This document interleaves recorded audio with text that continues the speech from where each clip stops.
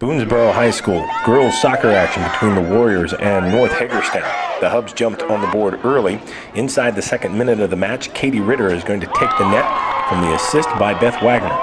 Then just about 7 minutes later, the Borland sisters are going to work on the goal. Maria will finish the shot on the assist by Stephanie. The Hubs are up 2-0. 28th minute of the first period, and it's Ritter again, this time on the long-distance shot that came from an assist by Ashley Benall. North goes out in front 3-0. Second period action, and the backbreaker comes at the 4th minute of the period. Maria Borland is going to get the goal unassisted. Hubs are up 4-0. Then Stephanie Borland is going to cap off the scoring for North Hagerstown on this penalty kick. Hubs win 5-0 over Boonsboro. The Warriors fall to 8-6. North High moves to 11-2-1. Details online at herald-mail.com.